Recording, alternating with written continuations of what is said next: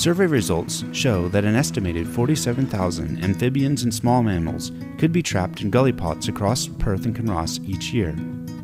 Roadside gully pots are essential for road drainage, but small animals fall through, and between 60 and 70% of gully pots checked each year by the Ranger Service contain wildlife. In one of the problem areas, the Ranger Service has been piloting a new type of curbstone, which allows small animals to bypass the danger zone.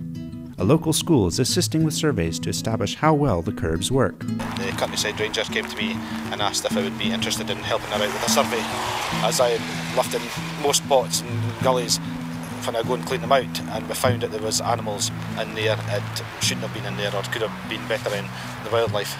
So quite often what animals will do is they'll just follow the edge of the curb like this, and the curb would normally direct them into a gully pot, so they'd fall into the gully pot. But this new wildlife curb has a recess which allows the animal to follow the inside recess and bypass the danger zone of the gully.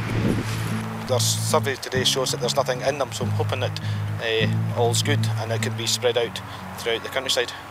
Well, it's really important because the food chain and that we want to keep it healthy by saving the frogs' lives, and if the amount of frogs we've saved here, but and all across Perthshire, and that it would just be amazing how much we've actually saved.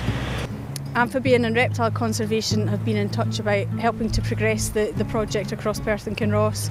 So it's had a really good response, and the animal welfare charity PETA, People for the Ethical Treatment of Animals, they've awarded Perth and Kinross a special Proggy Award for the work we've been doing here.